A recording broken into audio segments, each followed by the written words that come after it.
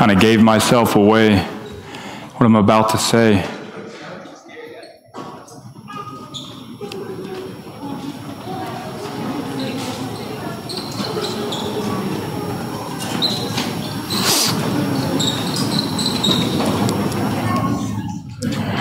Well, good morning, Grace Life. I just want to say that this just came to mind, that it really is an encouraging thing to see you guys this morning, to see many of your faces that you just faithfully come. The Lord keeps you, and I see you every Lord's Day, and that's just, don't take that for granted, church. That's a subtle reminder of God's grace in our life, His mercy and His love towards us, that He brings us here every Lord's Day. He keeps us in the faith. He keeps us from wandering off and going astray, all by His mercy and His love and His grace towards us in Christ. So I'd like to say Happy Mother's Day to the moms.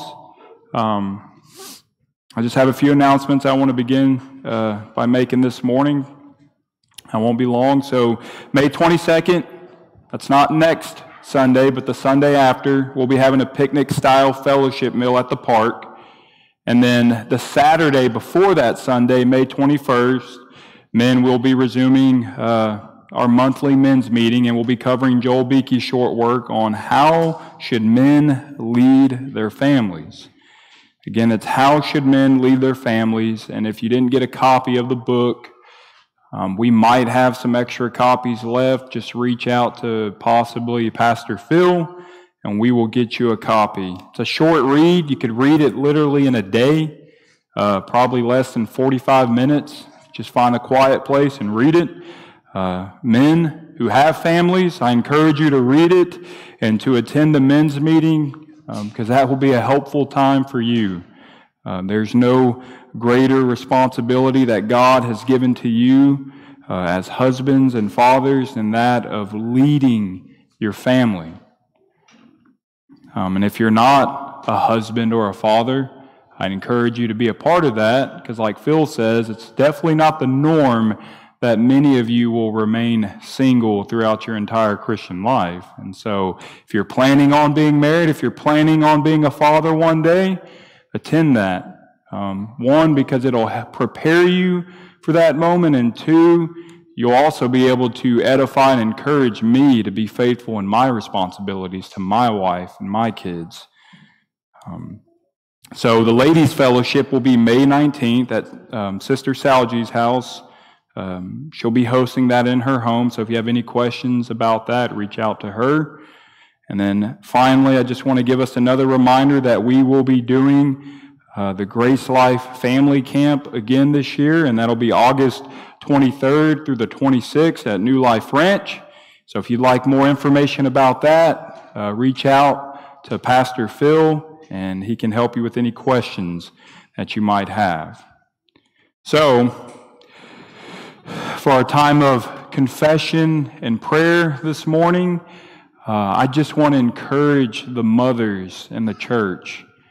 I don't really have a particular verse that I want to read, but I will look at a couple of verses in the Bible and read them, make a couple of comments, hopefully encourage you moms, and then we will pray together as a church.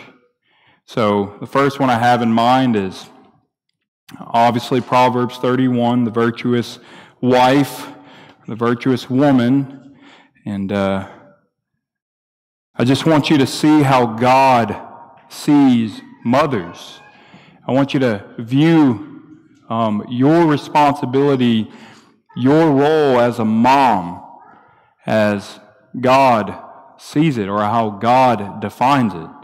I know that the culture that we currently live in belittles women. The idea that a woman would be a homemaker, that she would raise children and just be a faithful wife, is looked at as something from the Dark Ages.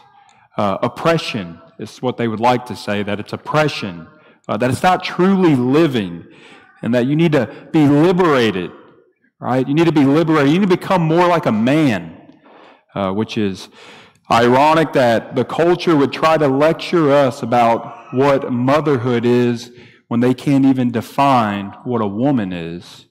It's quite ironic and screams Romans chapter 1, verses 18 through 32 all over it.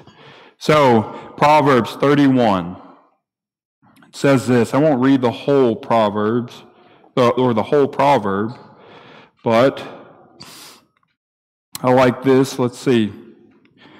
We'll just start. Actually, we'll start in verse 10. We'll read a portion of it. So, who can find a virtuous wife? For her worth is far above rubies. The heart of her husband safely trusts her, so he will have no lack of gain. She does him good and not evil all the days of her life. She seeks wool and flax, and willingly works with her hands. She is like the merchant ships. She brings her food from afar. She also rises while it is yet night and provides food for her household and a portion for her maidservants. She considers a field and buys it. From her profits she plants a vineyard. She girds herself with strength and strengthens her arms. She perceives that her merchandise is good, and her lamp does not go out by night. She stretches out her hands to the distaff, and her hands holds the spindle. She extends her hand to the poor. Yes, she reaches out her hands to the needy. She is not afraid of snow for her household, for all her household is clothed with scarlet. She makes tapestry for herself. Her clothing is fine linen and purple. Her husband is known in the gates. When she sits among the elders of the land, she makes linen garments and sells them, and supplies sashes for the merchants. Strength and honor are her clothing. She shall rejoice in time to come. She opens her mouth in wisdom, and on her tongue is the law of kindness. Verse 27, she watches over the ways of her household and does not eat the bread of idleness. Her children rise up and call her blessed, her husband also, and he praises her. Many daughters have done well, but you excel them all. Charm is deceitful and beauty is passing, but a woman who fears the Lord, she shall be praised. Give her of the fruit of her hands, and let her own works praise her in the gates. So, just a couple of comments. I don't think I need to exhort many of the women, the mothers in the church, to be like the Proverbs 31 woman right now. When I look around Grace Life, I see many women who excel in these things, these attributes. And when my wife gives testimony, she's more intimate with y'all than I am. I hear these things. And what I just want to briefly do is encourage you that it's no little thing. Mothers, it's no little thing in the eyes of God, all that you do on a daily basis. I'll tell you this, when my wife does these things, it doesn't go unnoticed by me. In fact, there's many things that I wouldn't be able to do for Grace Life if it wasn't for Whitney. I'm thankful for her. And it's the same with many of you brothers within the church. Women, it's no little thing. The culture would like, again, to belittle what you're doing as what are you doing? What are you doing with your life? Raising children? Being a faithful wife? What are you doing? What is that? That's nothing. You need to leave that behind. Send your kids off for someone else to care for them. Get a job. Build a career. That's truly life. Well, that's what the world thinks. But what does God think? We just read it in Proverbs 31. God sees what you're doing, and he says it's virtuous. The Lord would have your children call you blessed, your husband call you blessed for what you do. So I just wanted to encourage you in that. It's no little thing, moms. And for our time of confession and prayer, the prayer part, what I want to do as a church is men who have wives and single men, I want us to examine ourselves and ask the question, do we truly view the mothers within the church, all that they do, the way that God describes them in His Word? Do we think that highly of them? And if not, then that would be a good thing to pray to the Lord about, confess, and repent. The other thing is, do we pray for the mothers within the church? For the mothers. Do you actively pray for not just your own wife, but all the mothers within the church? Because they have a very important task along with the men. But as the men go off to work, as the men are away, the mothers have been charged with the task to raise the children, to disciple, to teach, to train. We see this in 2 Timothy. Even though Timothy didn't have a believing father, what stands out? His mother and his grandmother taught him the sacred scriptures. They trained him in the Word of God. And Paul exhorts him not to depart away from what he learned from his mother and his grandmother, but to remain in it, to be steadfast. What does it say in the Proverbs? Son, don't forsake your mother's wisdom. It's like a garland for you. Don't forsake it. And so we can pray that we would have a greater understanding, a greater appreciation of the moms in our own lives, the moms within the church. And then we can also confess that we don't actively pray for the mothers within the church and the work that the Lord's given to them. They have a very important work. They are rearing up the next generation, if you really think about it in that way. And fathers, they're not to do that alone. You are to lead your family. But there is that reality for many of us who work outside the home that the mom spends 8 to 10 hours a day with the children, keeping the home, raising them, teaching them, disciplining them. What an important work they have. And so, church, may we collectively rejoice and thank God for moms, and may we pray actively for the moms, ask that God would give them a greater measure of grace within their life to be faithful in all that He has given to them. So let's go before the Lord quietly and let's pray.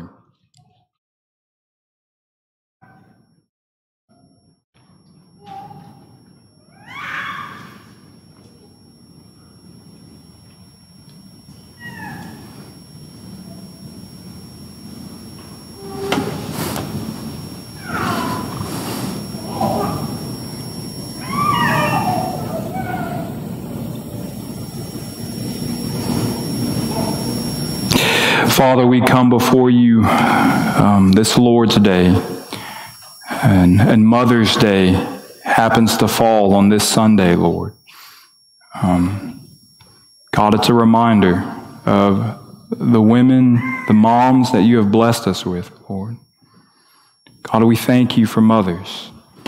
Lord, we thank you for the mothers within Grace Life. What an excellent testimony of the gospel of Jesus Christ they have been to the world, Lord, to their own families. And though they do not know it, to me, God, to me, to see these women who faithfully, day in, day out, serve their husbands, raise their children, care for the needs of their household, Lord, serve the church. God, where will we be without them, Lord? Help us to not take them for granted. Lord, help us as men to appreciate our wives more. We have godly mothers, to appreciate them more, Lord, to pray for them.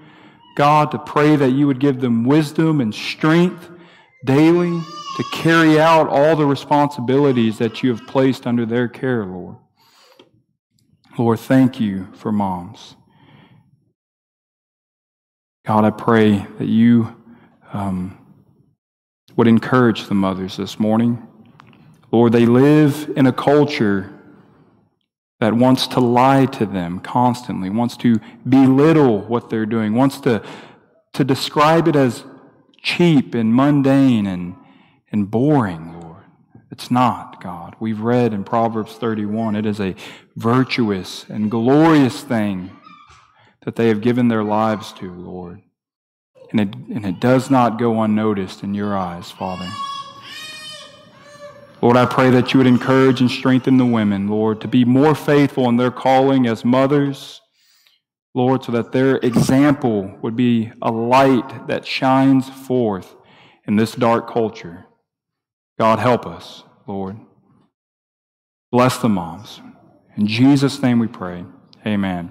So one more announcement. I forgot. If it was a sign, it would have hit me in the face. So the Byron Nelson is next week. I don't know the exact day, but if you don't know what the Byron Nelson is, it's a very big golf tournament. In McKinney, correct, brother?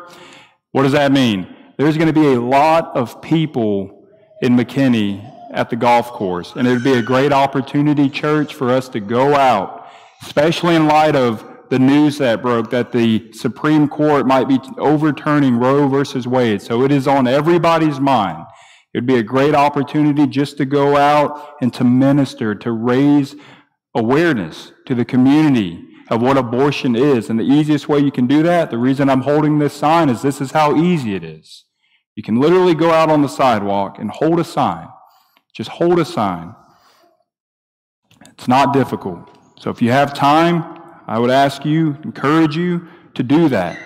That it's not a fruitless labor. I don't know if y'all saw the news in Louisiana. The abolitionists that have been faithfully fighting against abortion. It's a small movement. Think about how small it was. It was almost a fringe movement that the pro-lifers thought they were radical, and they still do, and extreme.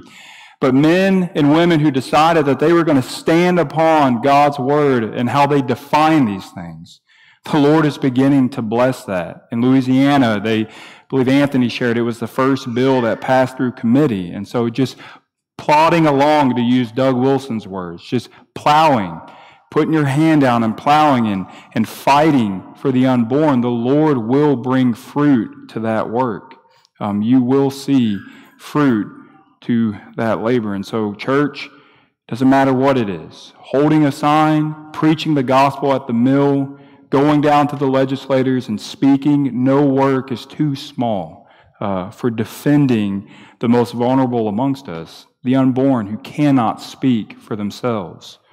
And so I encourage you to find a way that you can just give some of your time, at least once, to serving in that capacity. And so, church, please stand as we recite our scripture memory verse.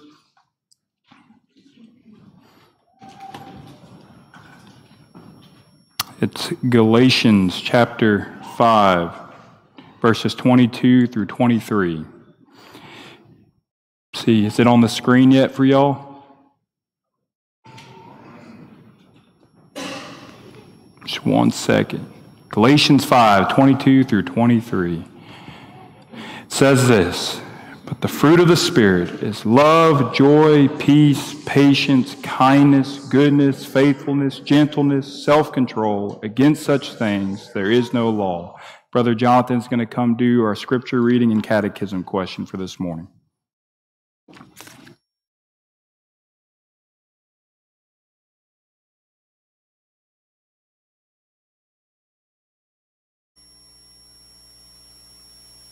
All right, our catechism today. Question: what shall be done to the wicked at death? Church: the souls of the wicked shall at death be cast into the torments of hell, and their bodies lie in their graves till the resurrection and judgment of the great day. Take your Bibles and turn to Isaiah chapter 40. For our scripture reading today, we'll be beginning in verse 9 and going to the end of the chapter. Isaiah chapter 40, beginning in verse 9. Hear the word of the Lord. "Go on up to a high mountain, O Zion, herald of good news. Lift up your voice with strength, O Jerusalem, herald of good news. Lift it up, fear not. Say to the cities of Judah, behold your God. Behold, the Lord God comes with might, and his arm rules for him. Behold, his reward is with him, and his recompense before him. He will tend his flock like a shepherd. He will gather the lambs in his arms. He will carry them in his bosom, and gently lead those that are with young. Who has measured the waters in the hollow of his hand, and marked off the heavens with a span? Enclosed the dust of the earth in a measure, and weighted the mountains in scales, and the hills in a balance? Who has measured the Spirit of the Lord? Or what man shows him his counsel? Who did he consult? And who made him understand? Who taught him the path of justice, and taught him knowledge, and showed him the way of understanding? Behold, the nations are like a drop in a bucket, and are accounted as the dust on the scales. Behold, he takes up the coastlands like fine dust. Lebanon would not suffice for fuel, nor are its beasts enough for a burnt offering. All the nations are as nothing before him. They are accounted by him as less than nothing and emptiness. To whom then will you liken God? Or what likeness compare with him? An idol? A craftsman casts it, and a goldsmith overlays it with gold, and casts for it silver chains. He who is too impoverished for an offering chooses wood that will not rot. He seeks out a skillful craftsman to set up an idol that will not move. Do you not know? Do you not hear? Has it not been told you from the beginning? Have you not understood from the foundations of the earth? It is he who sits above the circle of the earth, and its inhabitants are like grasshoppers, who stretches out the heavens like a curtain and spreads them like a tent to dwell in, who brings princes to nothing and makes the rulers of the earth as emptiness. Scarcely are they planted, scarcely sown, scarcely has their stem taken root in the earth. When he blows on them and they wither, and the tempest carries them off like stubble. To whom then will you compare me, that I should be like him, says the Holy One? Lift up your eyes on high and see who created these. He who brings out their hosts by number, calling them all by name, by the greatness of his might, and because he is strong in power, not one is missing. Why do you say, O Jacob, and speak, O Israel, my way is hidden from the Lord, and my right is disregarded by my God? Have you not known? Have you not heard? The Lord is the everlasting God, the creator of the ends of the earth. He does not faint or grow weary. His understanding is unsearchable. He gives power to the faint, and to him who has no might he increases strength. Even youths shall faint and be weary, and young men shall fall exhausted. But they who wait for the Lord shall renew their strength. They shall mount up with wings like eagles. They shall run and not be weary. They shall walk and not faint.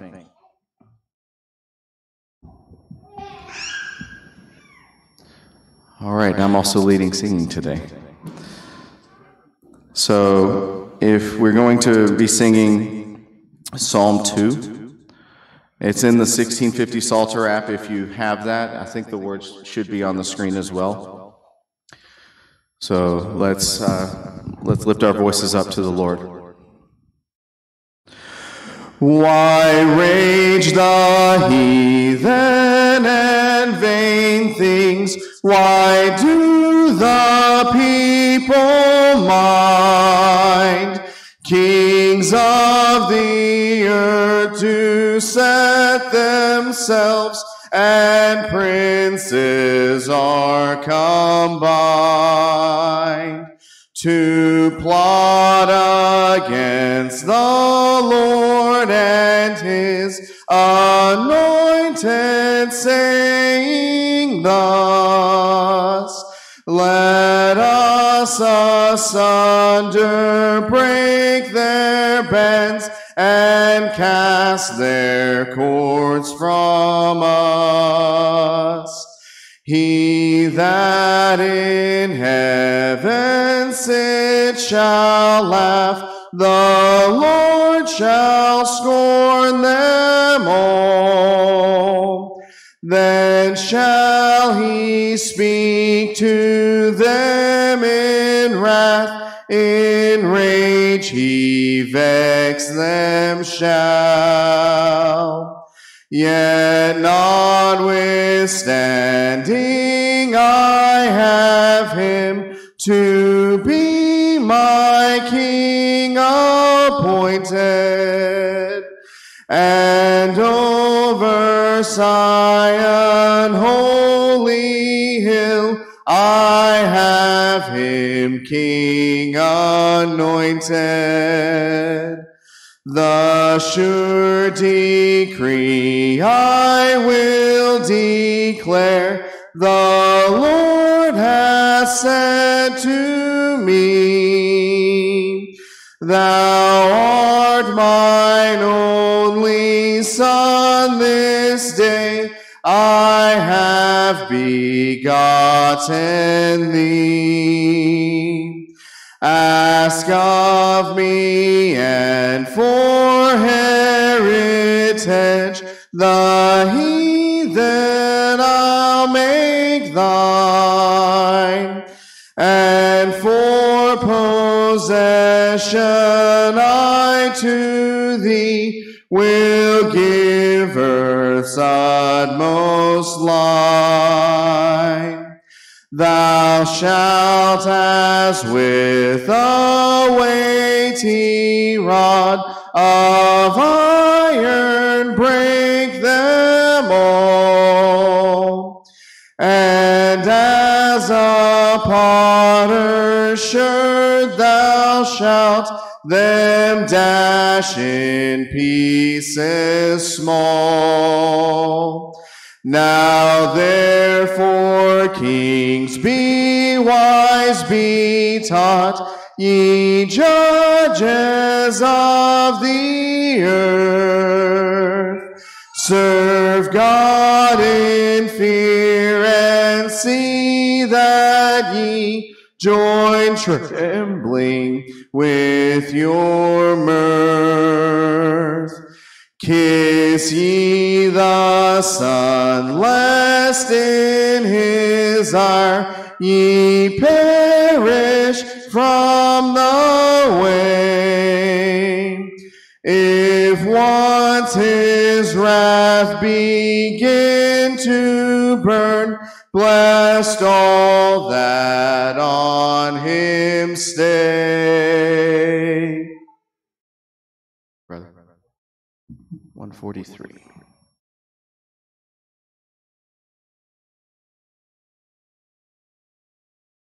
Yes, 143. All hail the power of Jesus' name.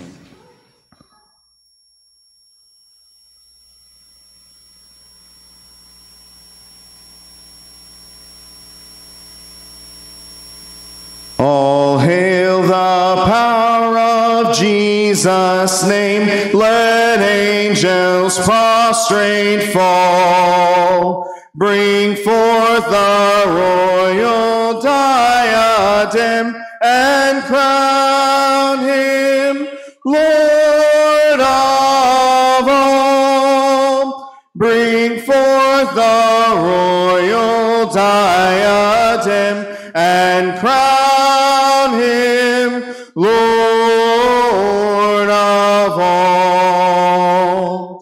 Ye chosen seed of Israel's race, ye ransomed from the fall.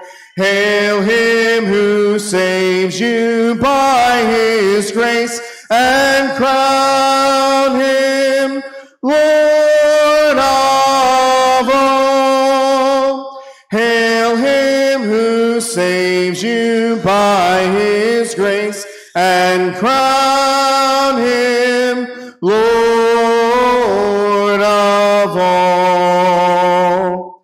Let every kindred, every tribe on this terrestrial ball, to him all majesty ascribe, and crown him Lord of all. To him all majesty ascribe, and crown him Lord of all. Oh, that with yonder sacred throne we at his feet may fall, we'll join the everlasting song and crown him Lord of all. We'll join the everlasting song and crown him Lord of all. Brother in the back.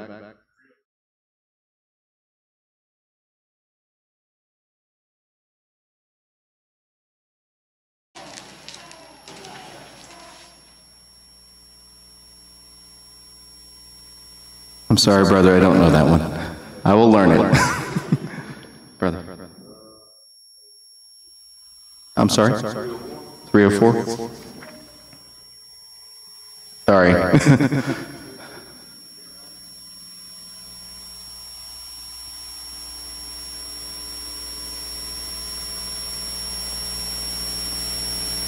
This one's a little off for me. I wish I knew that one. All right. 182.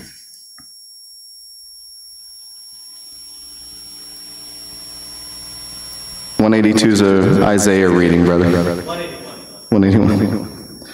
Okay, I don't know that one either. I'm going to pick 185. Here is love.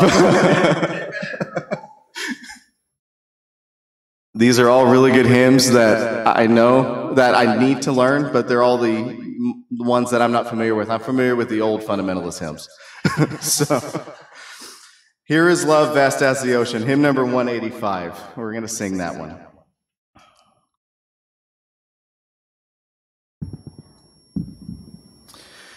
Here is love, vast as the ocean, loving kindness as the flood. When the Prince of Life, our ransom, shed for us his precious blood. Who is love will not remember, who can cease to sing his praise. He can never be forgotten throughout heaven's eternal days. On the mount of crucifixion, fountains open deep and wide. Through the floodgates of God's mercy flowed a vast and gracious tide. Grace and love like mighty rivers poured incessant from above, and has peace and perfect justice kissed a guilty world in love. Let me all your love accepting, love you ever all my days. Let me seek your kingdom only, and my life be to your praise. You alone shall be my glory. Nothing in the world I see. You have cleansed and sanctified me. You yourself have set me free. In your truth you still direct me, by your Spirit through your word, and your grace my need is meeting, as I trust in you, my Lord. Of your fullness you are pouring your great love and power on me, without measure, full and boundless, drawing out my heart to thee. Hymn number 52.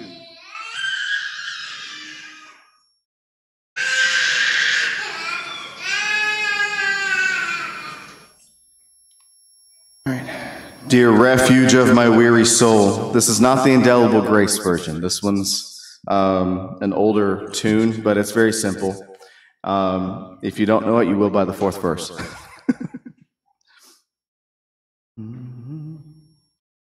Dear refuge of my weary soul, on thee when sorrows rise, on thee when waves of trouble roll, my fainting hope relies. To thee I tell each rising grief, for thou alone canst heal. Thy word can bring a sweet relief for every pain I feel. But oh, when gloomy doubts prevail, I fear to call thee mine. The springs of comfort seem to fail, and all my hopes decline. Yet, gracious God, where shall I flee? Thou art my only trust, and still my soul would cleave to thee, though prostrate in the dust. Hast thou not bid me seek thy face? And shall I seek in vain? And can the ear of sovereign grace be deaf when I complain? No, still the ear of sovereign grace attends the mourner's prayer. Oh, may I ever find access to breathe my sorrows there. Thy mercy seat is open still. Here let my soul retreat. With humble hope attend thy will, and wait beneath thy feet. Thy mercy seat is open still. Here let my soul retreat. With humble hope attend thy will, and wait beneath thy feet. Amen.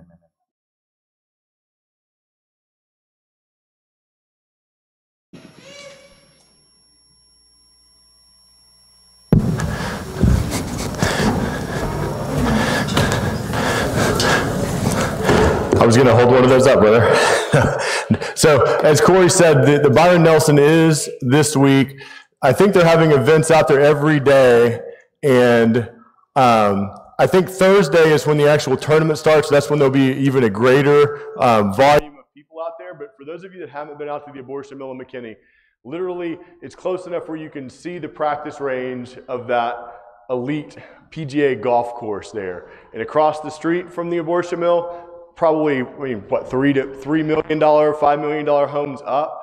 That's the type of neighborhood that this wickedness is being perpetrated in. And so many of the people around there that we've talked to didn't know that that's what was going on there. So it's been very helpful. It's a difficult place to actually be able to communicate with the women going in there just because the lack of access, but it's been very helpful in alerting the community to what's going on there right in their midst. And so I would encourage you, if you've never been out, talk to me, talk to Will, talk to Corey, talk to Joe, come out for an hour, come out, hold the sign, letting people know that that's what's happening right there in their midst in this exclusive area of McKinney. So just wanted to encourage you in that and give you some more details, as to what that looks like. As Corey said, it's literally that simple, going out and holding a sign. And so I hope that you guys kind of saw that last weekend when we went out to the mill in Dallas, that this is not a difficult thing, but it's a thing that the church has greatly neglected over the last 50 years. And so, as Corey said, praise God that maybe this is a true opinion, maybe it will hold,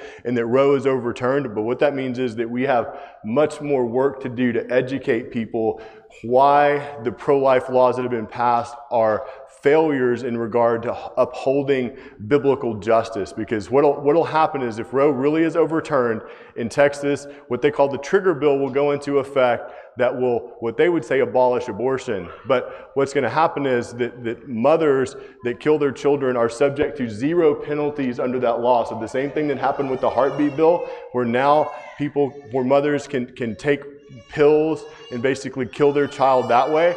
Well, that will be happening in mass, and there's literally nothing that can be done about that under the current laws of Texas. And so what you have to do is you have to take out all those 50 years of pro-life laws and actually replace it with something that is biblical. And unfortunately, most Christians, most pro-life politicians have no idea what that looks like. And so, as Corey said, this is an opportunity where the awareness is up big time on this issue. So it gives us an opportunity to speak biblical truth, biblical justice into our society.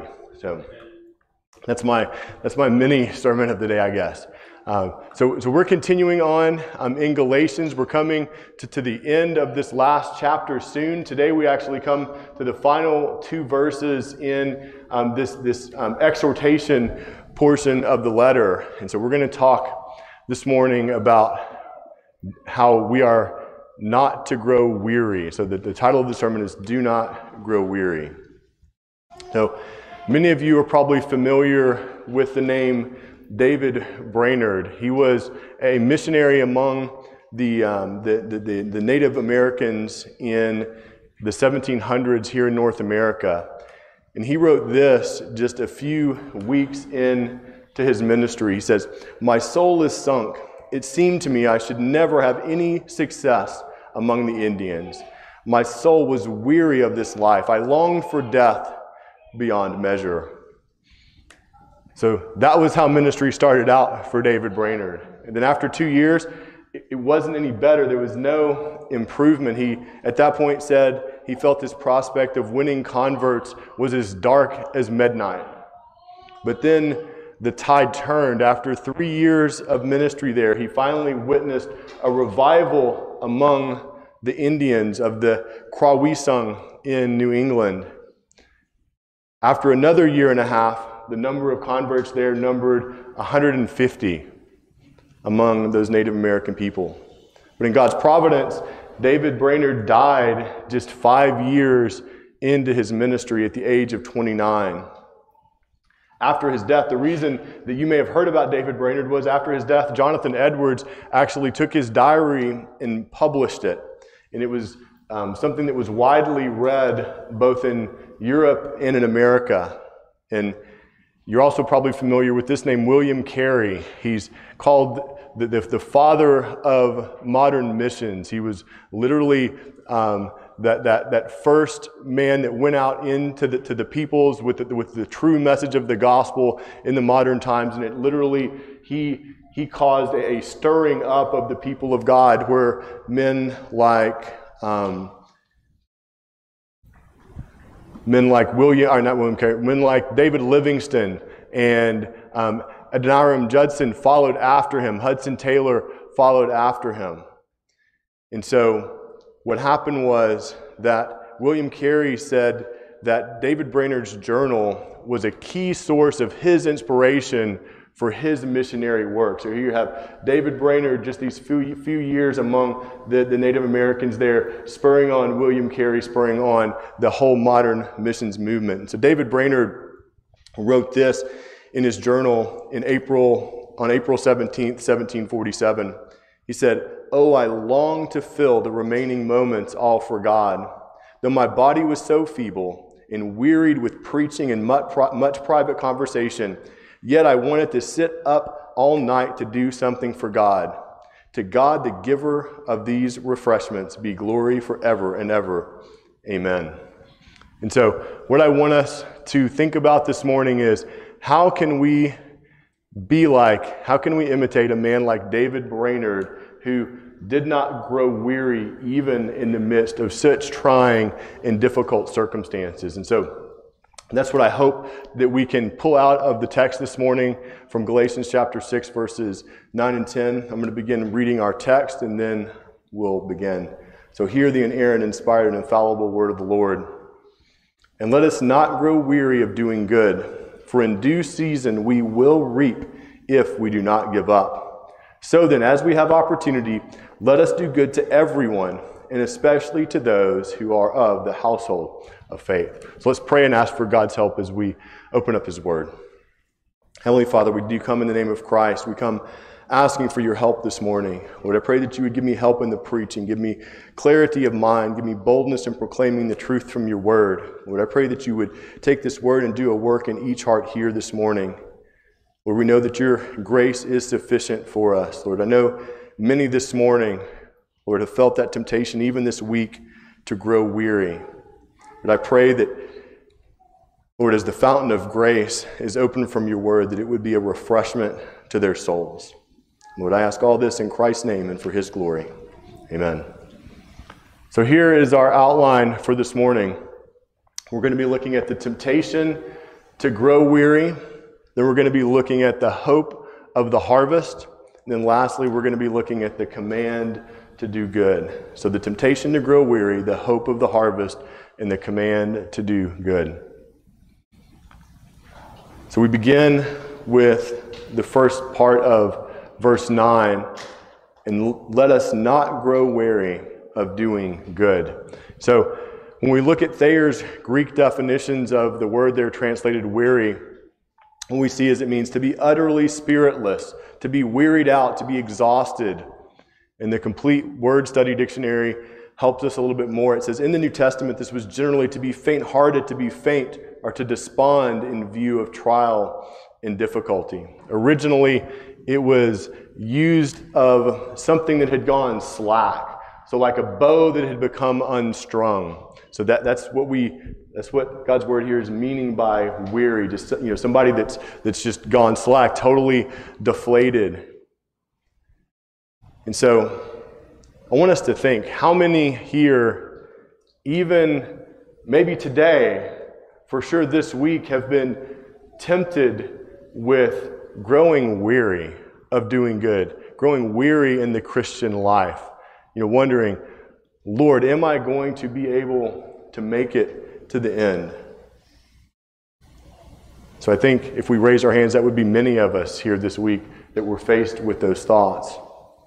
So what are some of the things that might tempt us to grow weary?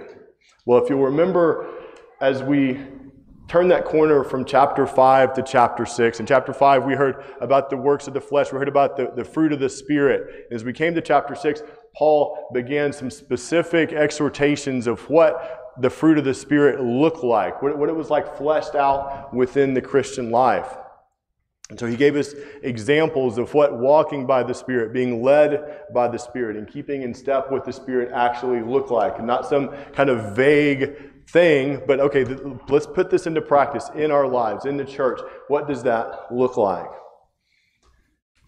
And so I think Paul is looking backward upon these last few verses at these areas of temptation that the Christians there in Galatia might be enticed to lose heart. And Paul is trying to spur them on to press on in the faith. If you remember in verse 1, we saw that part of doing good meant restoring one that was caught in sin.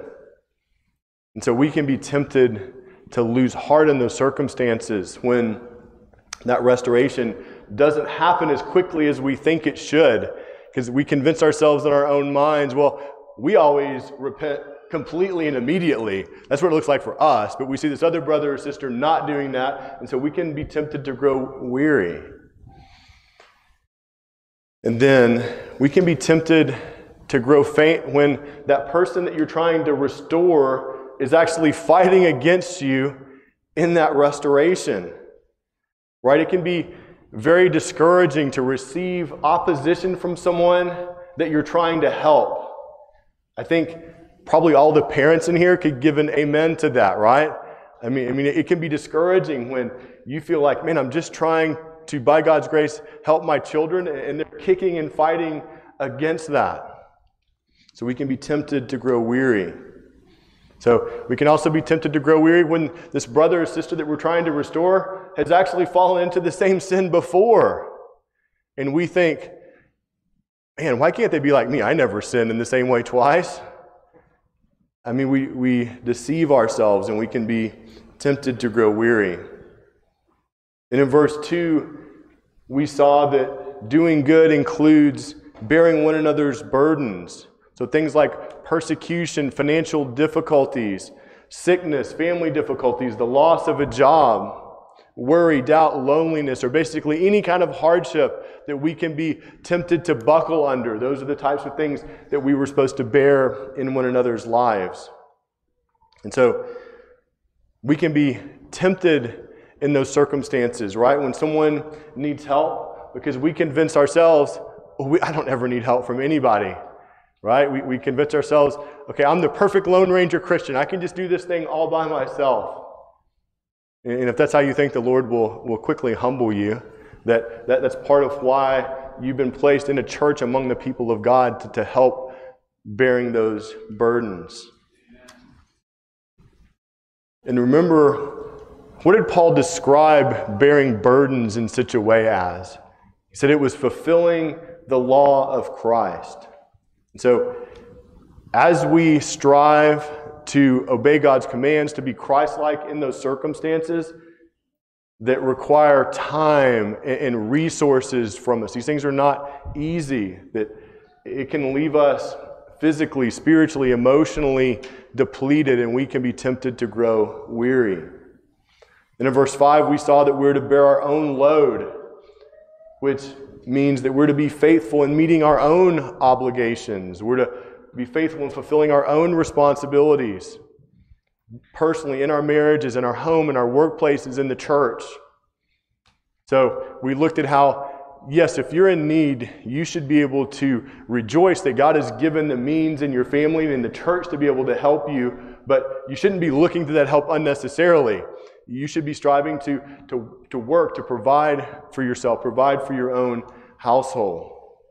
And then we saw when we came to verse 6 that not only are we to strive to provide for our own household, not only are we to strive to be bearing one another's burdens, but we're also to be striving to provide financially for the leaders in the church. As Paul said, share all good things with the one who teaches.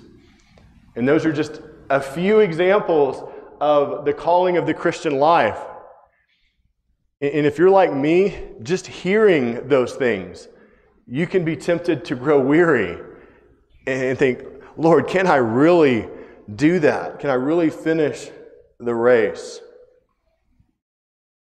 And so when we hear this term, doing good, this is not some kind of nebulous term that you can just take and fill that with whatever you want.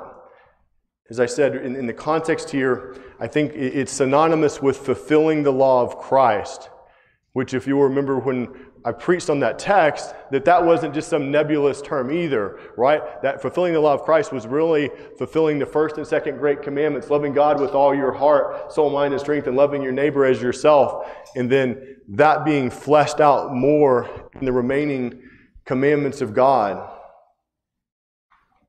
And so you could think about, okay, how do I know what doing good looks like? Well, you can look to the commandments of God, or you can look to the Christ of God who fulfilled those commandments perfectly. That's what doing good in your life looks like. But it wasn't just the Galatians that would be tempted to lose heart. We see Christ in his earthly ministry giving his disciples a parable that would encourage them not to lose heart when they pray. This is Luke 18, verse 1. And he told them a parable to the effect that they ought always to pray and not lose heart. And then Paul tells the church at Ephesus not to lose heart at the suffering that he was facing. Ephesians 3:13. So I ask you not to lose heart over what I am suffering for you, which is your glory. And then Paul gives the church at Thessalonica the exact same exhortation that he gives the Galatians. He says, as for you, brothers, do not grow weary in doing good. And so it's a normal temptation in the human life, in the Christian experience, to be tempted to grow weary, to be tempted to lose heart.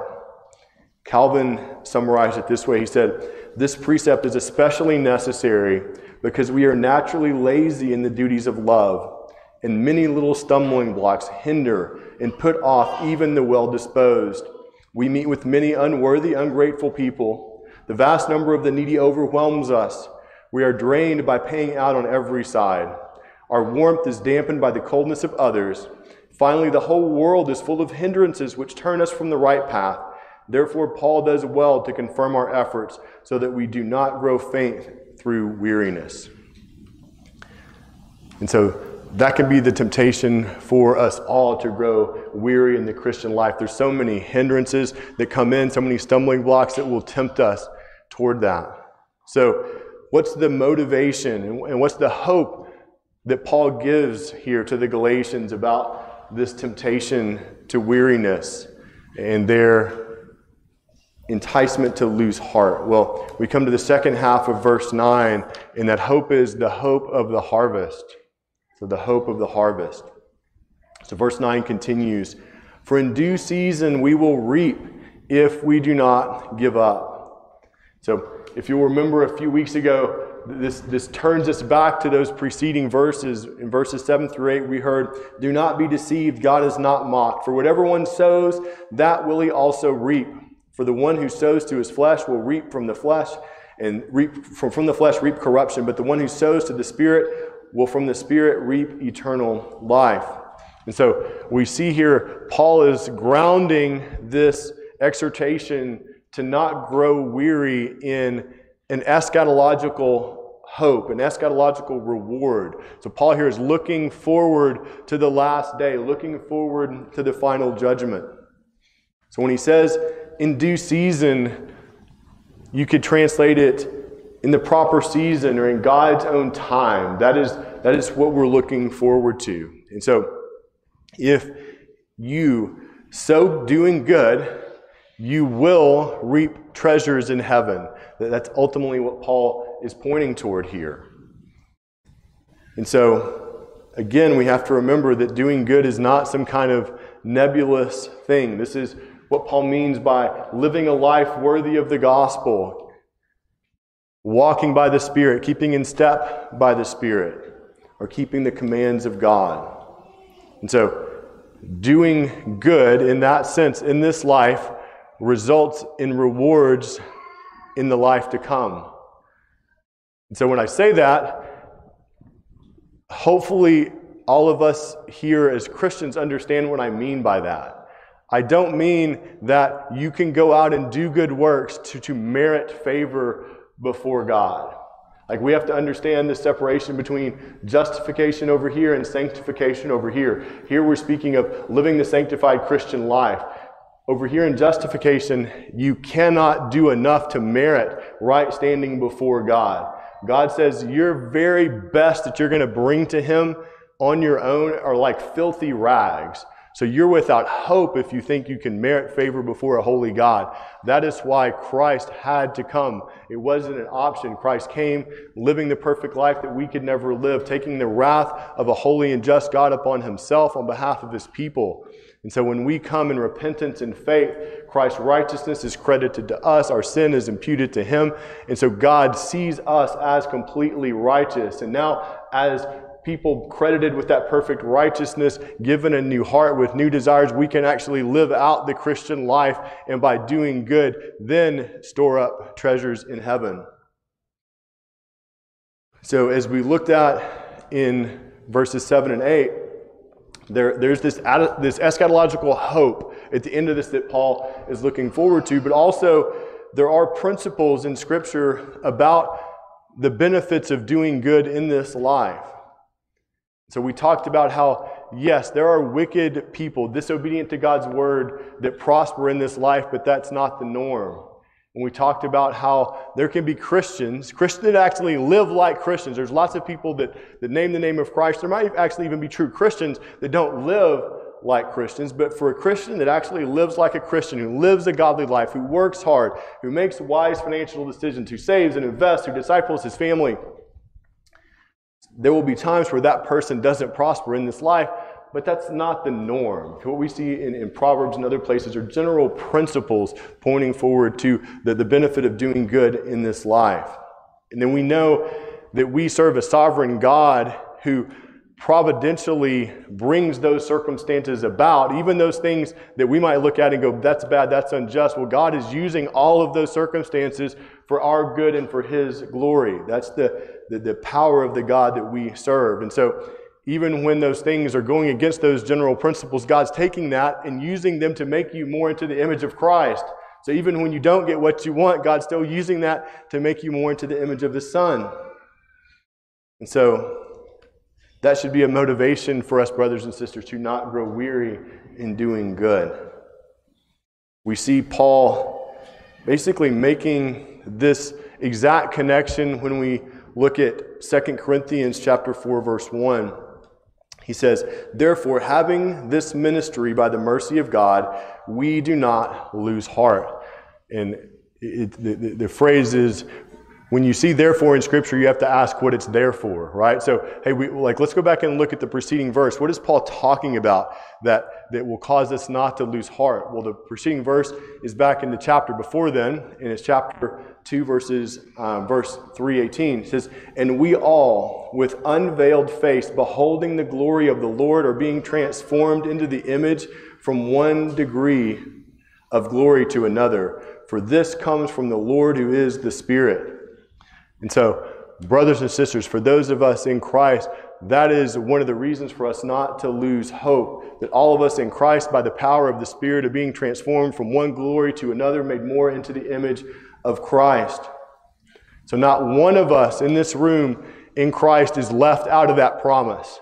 If you are in Him, that is certainly what is happening to you, even though you may not have the eyes of faith to see it, that He is working in you, making you more into the image of His Son.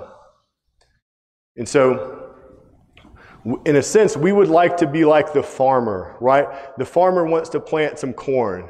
Well, he knows the timing. He knows how corn works. Okay, I till the field, I put the corn in at this time. Well, sometime, let's say 3 months, 6 months later, that's going to be about when you have a harvest of corn, right? You can see this connection. I mean, otherwise farming wouldn't work very well. So there's this connection. And we want that in the Christian life, right? We want to be able to see, okay, Lord, how is this thing over here that we're sowing? How is that working in this reaping? And what God says most of the time is you don't get to know that, Christian. What God says, I'm going to give you these promises, and I want you to obey me, obey what my word says, and then trust me in the harvest that's going to come. Remember earlier we talked about David Brainerd who ministered among the Native Americans in North America. Well, he was that man that was such an inspiration to William Carey. Well, when we look at William Carey's life, what we see is that in 1793, he began his ministry there in India. He faithfully preached the gospel for 7 years there. And you know how many converts he had?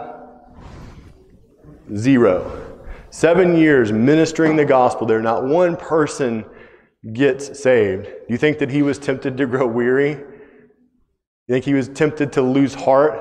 Like, Lord, why do you have me here amongst these people? But he felt called. He pressed on. And here's what he wrote in those early years of ministry. He said, I feel as a farmer does about his crop. Sometimes I think the seed is springing, and thus I hope. A little blasts all, and my hopes are gone like a cloud. There were only weeds which appeared. And if a little corn sprung up, it quickly dies, being either choked with weeds or parched up by the sun of persecution. Yet I still hope in God, and I will go forth in his strength and make mention of his righteousness, even of his only.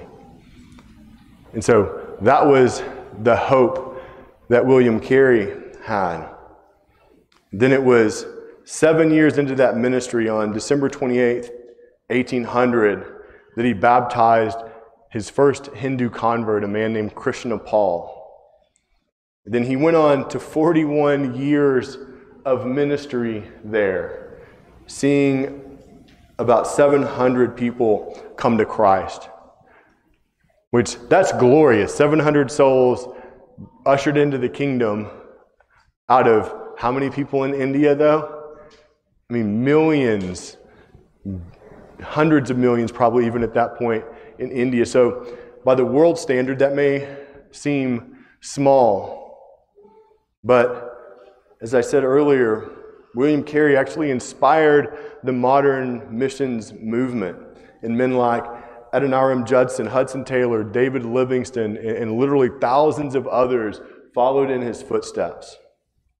And so here we end up with literally the gospel being taken to the ends of the earth. And in this context, go back to David Brainerd, who in the mid-1700s ministered there for 5 years among the Native Americans. 3 years until he saw the first person come to Christ, and then dies after 5 years of ministry there at the age of 29. And then him inspiring William Carey, who labors there in India for 7 years without a convert, for 41 years, at a time where the average Englishman that went to India to live out in the rural areas would live 6 months because of the conditions there. But yet William Carey lives 41 years and inspired a generation of missionaries. So William Carey inspired by the work of David Brainerd, and then William Carey inspiring literally thousands of missionaries throughout the world. And so David Brainerd would have no idea, right? Obviously God's sovereign. This is all praise and glory to God, but yet that the Lord would work through David Brainerd, those many years ago amongst the Native American people, through Jonathan Edwards publishing his biography or his journal, through William Carey seeing and reading that and being spurred in his call to evangelism, and thus inspiring the whole world for Christ. It's amazing. And so it helps us to see that we don't know how God will use us, will use our efforts for future generations, right? David Brainerd had no idea how God would use those things. And I'm sure at the end of his life, there was some sense where, like, man, I'm dying at 29, Lord. I thought there was so much more. I've seen this fruit here amongst these people. But here, now that we look back, 200 years, 300 years later, we see the magnificent fruit of that faithfulness to God. We see this reminder that we are to faithfully obey what God has said and trust Him with the results. So here's another illustration of a man named Luke Short, who was saved at the age of 103, which, if you've been a Christian very long, you know that doesn't happen very much, to have a man saved, in his later years that way.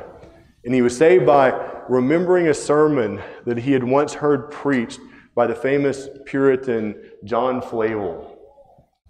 So he heard Flavel's sermon, meditating upon it later at the age of 103, calls out to Christ and gets saved. On his tombstone, when he died 3 years later, it had this inscription: "Here lies a babe in grace, aged 3 years, who died according to nature, aged 106. So that's a pretty amazing story, right? But you don't even know the most amazing part yet. That man, Luke Short, actually heard that sermon preached by John Flavel when he was 18 years old, 85 years before he gets saved. And then at the age of 103, is remembering, meditating upon that, and the hound of heaven comes and gets him and saves him. So the gospel that was sowed almost a century before is reaped in good season at God's perfect timing. And so I know for us, we go share the gospel with someone, and what do we want? We want that person to turn like the Philippian jailer, right? And what do I have to do to be saved? Right? But most of the time that's not going to happen. But we have illustrations like this in Scripture. We have illustrations in church history that tells us, Christian, you don't know how God is using these things. And so just trust Him and obey. So John Brown summarized it this way. He said, every act of Christian duty, every sacrifice made, every privation submitted to, every suffering endured, from a regard to Christ's authority with a view to Christ's honor, shall surely be recompensed. And so that is the promise, Christian, that if you're doing good in the name of Christ, seeking His glory, that it will be recompensed. Not in maybe the way that you think, not in the timing that you want, but in God's perfect timing. And so, with today being Mother's Day, I thought that is a poignant reminder to all the moms out there that you can't see how God is working in your children's lives. You can't see how God is working in your children's hearts. And so we can't see how our actions, we can't see how our words impact them. I mean, we're the same as the evangelist, right? We want results immediately. We want to see a perfect heart change, perfect obedience in our children. But we can't see not only how our actions will impact them, we can't see how our actions, how our words, how we disciple them is going to impact generations to come. I mean, the truth is, you've been impacted many, many ways by your parents, by your grandparents, by your great-grandparents that you don't even know in God's providence, all those things. And none of us will know those things till we get to glory. But mothers, this is a reminder that you serve a faithful God, and that in His perfect timing, you will reap from the things that you're sowing. But it'll rarely be in the time and in the manner that you would choose. And so it's a reminder for you, press on. You serve a trustworthy and steadfast God, and in due season you will reap. The Puritan John Flavel that we just mentioned earlier, he said this, he says, "Providence is wiser than you, and you may be confident that it has suited all things better to your eternal good than you could do had you been left to your own option." That's hard for us to believe, right? That God's providence is actually wiser than us. I mean, we plan our day, we plan our weeks, we plan our months, we plan our years, and when it doesn't go according to what we had planned, we can be frustrated, we can be tempted to grow weary. But that's when we have to remember this truth, that God's providence is wiser than you. He's ordained all these things from the foundation of the world for your good and for His glory. And so that is the hope of the harvest. And that brings us to our last point in verse 10, the command to do good. So verse 10, so then, as we have opportunity, let us do good to everyone, and especially to those who are of the household of faith. So we've had two negatives so far in verse 9. Do not grow weary. Do not give up. And as I mentioned, we're coming here to the conclusion of the letter. We're coming, next time we'll be into kind of the conclusion of the letter, and we'll probably spend at least a few weeks there. But we're coming now to the end of this teaching and exhortation section of this letter. And so he ends all of this with this positive command for us. Christian, do good. Let us do good. And again, it's not some kind of fuzzy thing what this means. He's saying, Christian, I've told you this. Walk by the Spirit. Christian, I've told you this. Live by the Spirit. Bear the fruit of the Spirit. Live according, or walk in the law of Christ. Basically, he's saying, do good to everyone. Love everyone as I have loved you. That's the new commandment that we see in John 13. And Paul says, as we have opportunity. In the Greek, it's actually the same word, opportunity here, that is translated season in verse 9. And so there's a connection there that we don't readily see. And so what Paul's saying is, well, just as reaping will come in due season at the proper time, so we must make use of this time that we have now to be sowing to the Spirit rather than sowing to the flesh. And so, saints, he wants us to see that the final judgment is coming. And he wants us to purpose to do good in this life as long as God grants us breath in our lungs to do so. So the world thinks this way. Life is short. And so what's their mindset? We just need to eat, drink, and be merry. And what Paul wants us to see is, yes, life is short, but we need to be busy about doing good in that vapor of time that God has given us on this earth. We need to be glorifying God. We need to be advancing His kingdom. And so, Paul's not writing that to have you be anxious about that, or to have you feel guilty about have I done enough good for God? That's not Paul's intent. What Paul is intending here is to encourage you, to motivate you in light of all this truth about sowing and reaping. Now, Christian, go do good, that God will bring the blessing of that in His due time. So you just put your hand to the plow, do good, and trust Him. So what we see by that is the good that we do in this life will outlive this life and come with us into the life to come. You've probably heard someone say something like this, that a hearse doesn't have a trailer hitch on the back, or that, a hearse you'll never see a U-Haul following behind a hearse, right?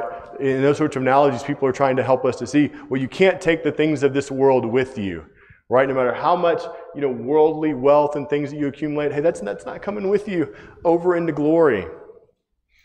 But here's what Christ said in Matthew chapter 6, verses 19 through 20. He said, do not lay up for yourselves treasures on earth where moth and rust destroy and where thieves break in and steal. So don't be laying up treasures that are going to fit in that U-Haul. But what does Christ say? But lay up for yourselves treasures in heaven where neither moth nor rust destroys, but where thieves do not break in and steal. So you can think about it this way. You can't take the earthly treasures with you, but you can send heavenly treasures on ahead of you in advance. I think that's what Christ is communicating for us there.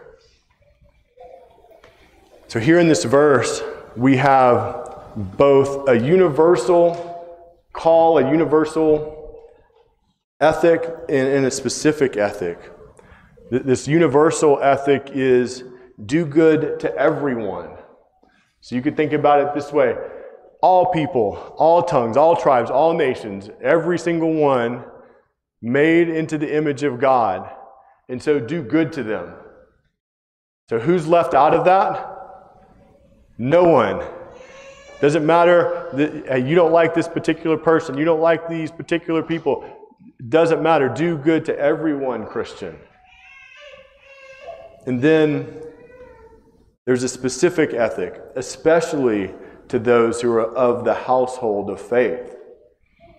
So there we see this broad principle, right? But there's a more laser-focused call to that. That the focus of our doing good, our time, our talent, our treasure, is to be the people of God. Spurgeon said this, he says, "They have a first claim upon us. They are our nearest kin. They are our brethren in Christ. Extend your love, your charity to all mankind, but let the center of that circle be in the home where God has placed you, in the home of His people." And so, those of us that are in Christ, we share in the promises of God. Those of us in Christ, we share in the redeeming blood of our Savior.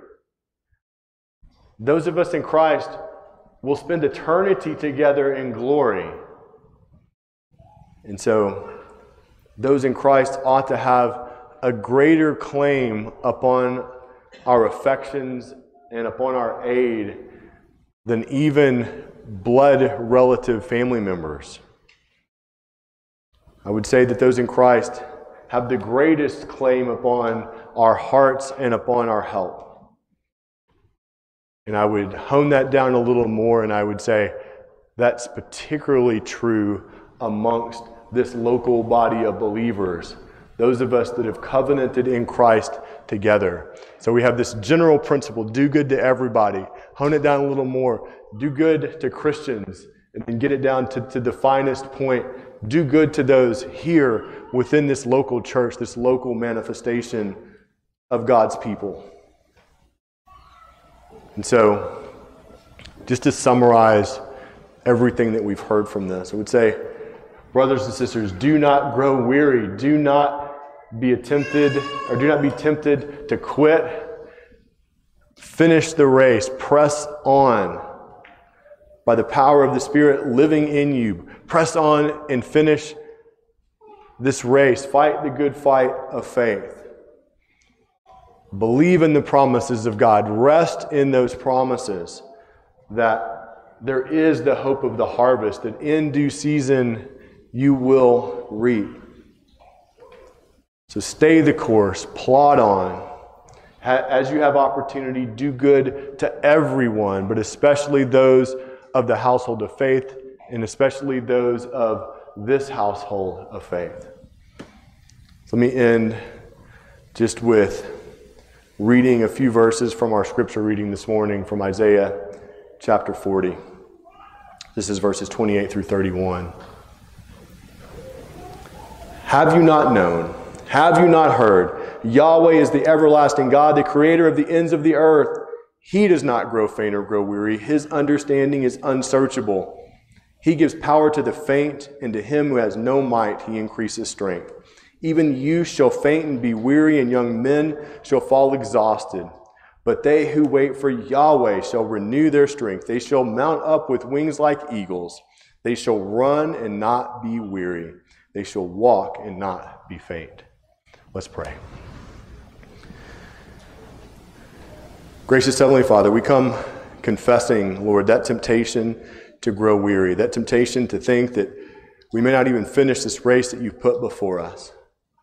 Lord, we thank you for the promises in your word. We thank you for the examples in your word of those people that have persevered. We thank you for those people in church history that we can look back on and see their faithfulness and see how you've brought reaping from those things that were sowed. Lord, I pray that you would help us to set our eyes upon Christ today. I pray that we would not grow weary. Lord, I pray that anyone here that has been tempted to that they would just find their faith renewed once again, that they would set their eyes upon the Savior, Lord, and that they would put their hand to the plow, that they would press on, that they would trust you and your promises, and that they would obey the truth from your word and do good to all as they have opportunity. Lord, I pray all this in Christ's name and for his glory. Amen. Amen. You are dismissed, saints.